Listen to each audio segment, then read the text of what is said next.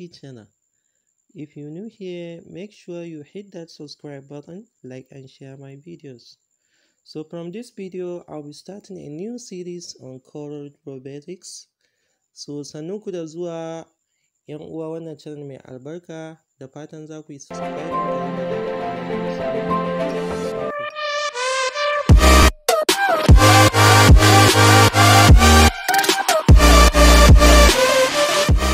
Corel Draw, or maybe you haven't had much opportunity to use it in the past.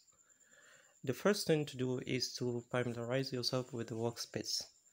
So abin da dai zaka fara tunkara a yayin da ka zo aiki da Corel Draw shine workspace inda zaka yi aikinka.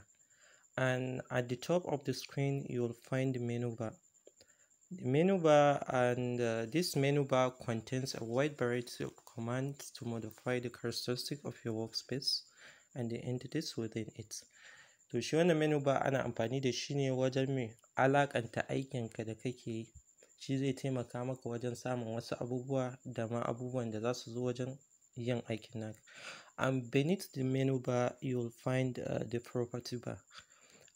And this property bar is adaptive dependent on the object you select or tool you are using. And shi wannan properties bar din is the adaptive dependent, ya ta'allaka ne da aikin da zaka yi da shi wajen menu bar din. Zaka samu abubuwa da dama. Many things and many more, we will review them inshallah. So let's launch the application. So when you launch the Corel Draw application, the application windows will pop up containing drawing window. So the rectangle in the center of the drawing window is drawing page, where you create your drawing, although more than one drawing window can be opened. To yayin da ka buɗe dai zaka fara tunkara workspace ɗinka, shine wajen da zaka yi ayyukanka ga su nan dai gaba ɗaya a jiki. Sannan zaka iya buɗe many windows, duk dai za mu yi bayani. You can apply commands to the active window drawing only. Amma umarnin da zaka bayar ana bayar da shi ne mai ga windows ɗin ɓangaren aikin da kake yi kawai. Misali idan ka buɗe da yawa. Then we have also toolbar. This is the detachable bar that contains shortcuts to menu and other commands such as opening, saving and printing. Shi wannan yana ba da easy ne wajen me inda zaka buɗe aikinka, sannan kuma me kai saving and printing duk da akwai a cikin me toolbar. Then we also have the title bar. This is the area for displaying the title of the currently open drawing. Wannan area ana amfani da ita ne ko kuma me tana nuna sunan aikin da kake yi a kai. Kowane aiki ana ba shi suna. Then we also have ruler. This contains the horizontal and vertical borders that are used to determine the size and position of the object in the drawing.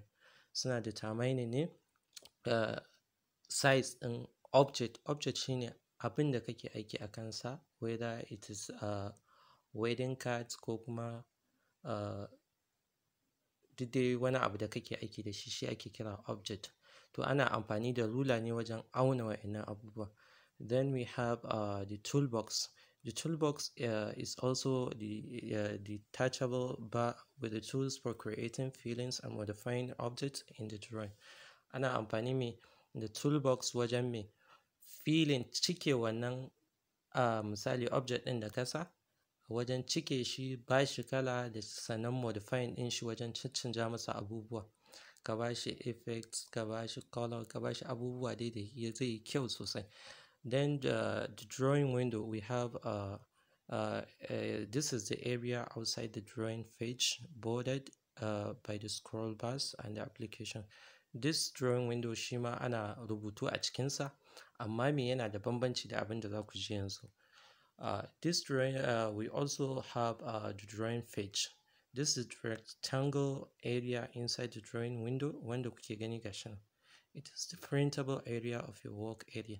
Shi ma ana rubutu a cikinsa, amma bambancinsa da drawing window shine me shi wannan ana printing, shi kuma wancan ba a printing, sai dai kai rubutu kuma ka ɗauke shi ka sa shi a drawing page kai printing. Then we also have the color palette. This is also the detachable bar that contains color switches.